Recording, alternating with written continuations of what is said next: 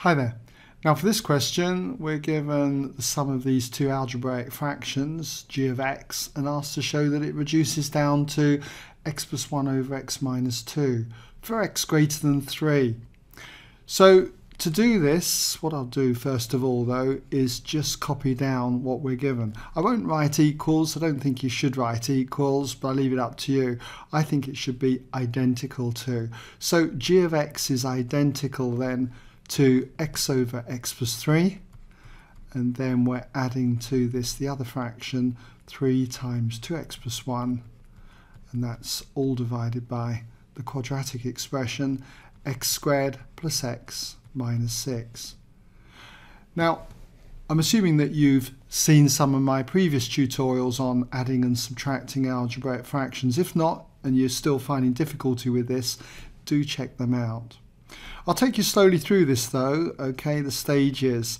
What I'd want to do is check to see whether there's a lowest common multiple for the denominators here, because they're different at the moment, and that means checking out to see whether that quadratic expression in the denominator here factorizes. So just copy out the first bit here, and indeed it does. It's going to be 2 factors, and it factorizes to x plus 3 times x minus 2.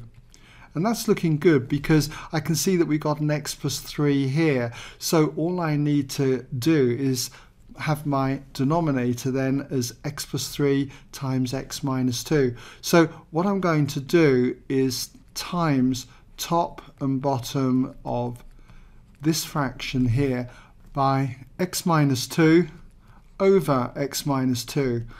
In other words, just timesing this fraction by what is essentially 1, but it's going to change the look of it. And then we've got plus 3 times 2x plus 1 all over x plus 3 times x minus 2.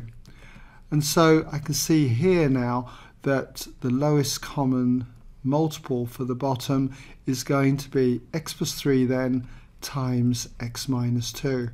And so for this first fraction here, the denominator was multiplied by x minus 2, and you can see I need to multiply the numerator with x minus 2. This one here just stays as plus 3 times 2x plus 1. So all I need to do now is just simplify the numerator.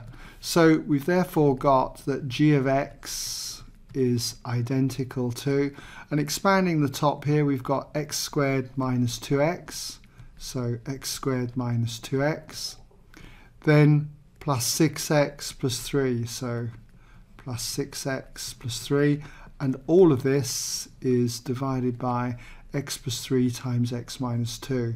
Don't expand the brackets here, we've got one term on the bottom consisting of 2 factors, which is useful to us. Okay, grouping up the top, I can see we've got x squared plus 4x and then plus 3, and that is all divided then by x plus 3 times x minus 2, and then the top factorizes a couple of factors now, and it factorizes to x plus 1 times x plus 3, and that's looking good because I can see now that x plus 3 is a common factor in both the top and the bottom, so we can cancel it out.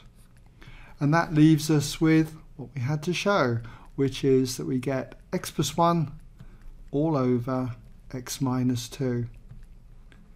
And there you go.